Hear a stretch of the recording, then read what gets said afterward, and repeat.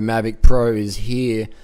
The Mavic Pro is here. DJI. Oh my god, $1,000. I mean, I would get one right now. I'd go to the shop right now if I could get one. But I think it's October shipping. I just bought a couple. I've got a couple of Phantom 4s. Great product. We're gonna go check out the GoPro Karma. Let's check it out. Go vegan. I guess wrong page. Here we go. GoPro Karma, $800. You got the little gimbal thing. What's better, GoPro versus the DJI? Oh man, it's a tough one, isn't it? I think if you're a cyclist, this motherfucker is going to be good. It fits in the back of your cycling jersey. You can use it with your mobile phone. This is insane.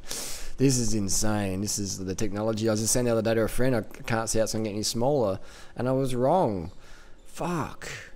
I just bought a Phantom 4, my second one, a few weeks ago.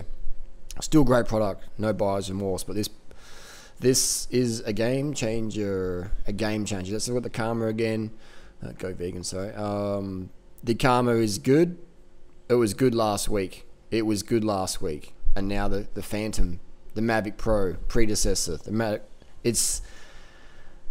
I just don't know what's going on, man. This is insane. Let us know down below what you reckon is better.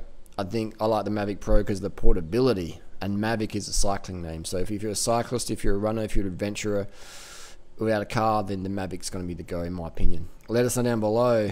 This one's tough.